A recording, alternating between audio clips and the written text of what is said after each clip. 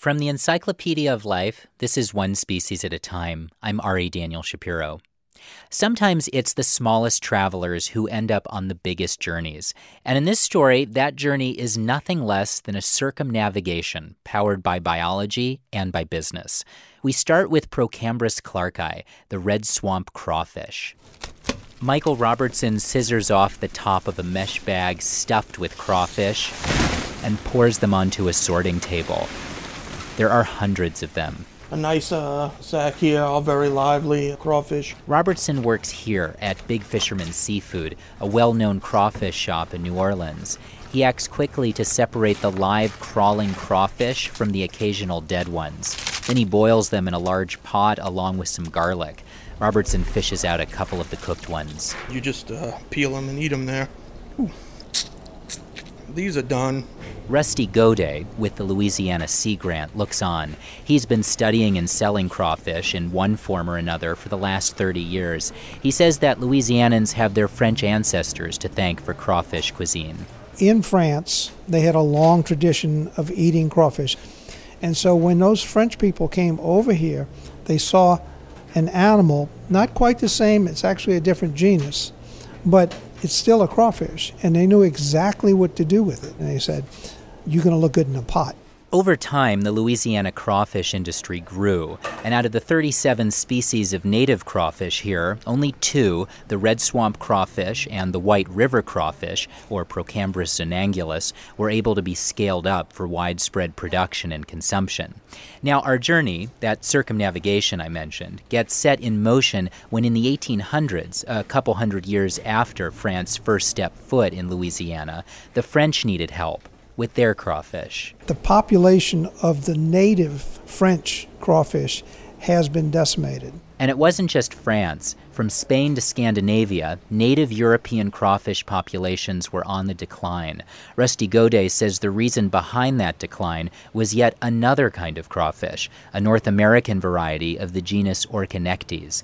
Orconectes was brought to Europe, uninvited, and it carried a North American fungal disease across the Atlantic. The European crawfish, once they got exposed to these North American diseases, it pulled the population down and virtually stopped the possibility of them developing a commercial industry. The solution was to introduce Louisiana's red swamp crawfish into Europe. It took Spain years to implement the introduction, to verify this was the right course of action. And people are still divided, decades after the introduction. To the families that are involved in the industry, it has been a godsend. It helped bring back a Spanish crawfish festival, and it's become food not just for people in Europe, but also for a number of birds and mammals.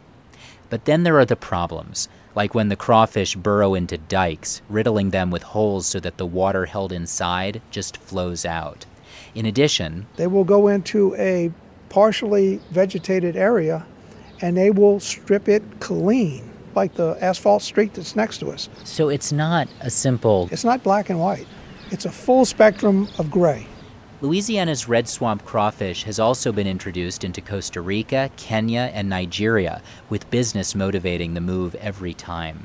But perhaps its most troublesome introduction, the irony of which I'll get to in a minute, has been in Asia. In the case of Japan, they actually brought the Louisiana crawfish not to eat, but to feed to bullfrogs. Side note, the bullfrogs also came from Louisiana. But anyway, the point is that the red swamp crawfish escaped. Those crawfish found their way over to China. They spread through the Chinese rice fields in a flash. And it wasn't long before China turned this new invasive pest into an export.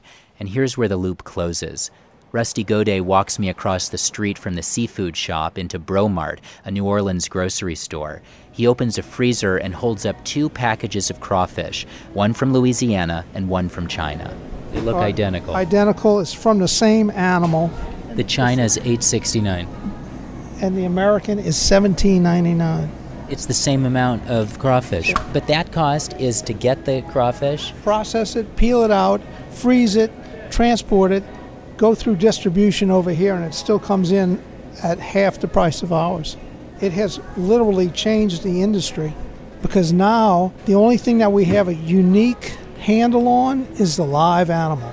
And so the Louisiana red swamp crawfish has taken up residence across 4 continents, a move fueled by the demands of crawfish eaters the world over. And it remains a vital part of culinary and cultural life here in New Orleans, right where its global journey began. Check out some pictures of those fresh Louisiana crawfish at EOL.org. Our series, One Species at a Time, is produced by Atlantic Public Media in Woods Hole, Massachusetts. I'm Ari Daniel Shapiro.